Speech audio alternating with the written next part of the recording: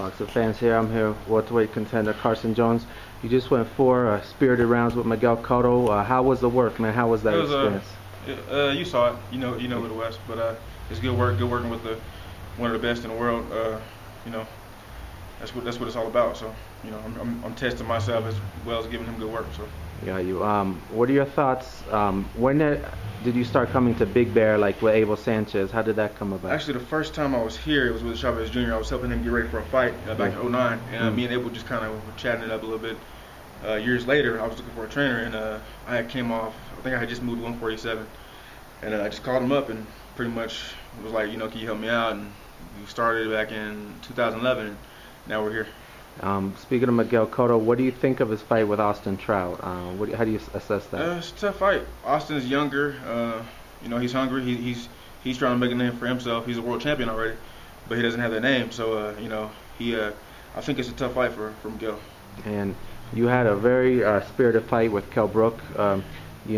He got off kind of to a fast start, but you adapted, and down the stretch you came on strong. What was that experience like? It was fun. I thought I pulled the victory out. If not, it could have been a draw. But it was. I should have started earlier, and maybe I would have stopped him. But hopefully we get a rematch one day. He just fought Saturday against Saldivia and won. So hopefully he beats Alexander, and then maybe we can get on for a world title. What do you think about him and Devon Alexander? I think he beats Devon Alexander. I think he stops him. He's accurate. He's an accurate puncher. Yeah. Devon is just. I don't really think he has a big punch. Yeah. He's just flashy and throws a lot of punches. But I think he stops Devon.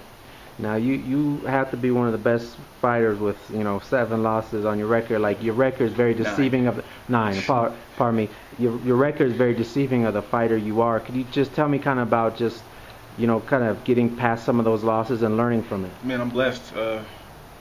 God, somebody up there is looking out for me, because a loss these days is like a death. That's like a death sentence. You have a loss, and you especially not to mention 9.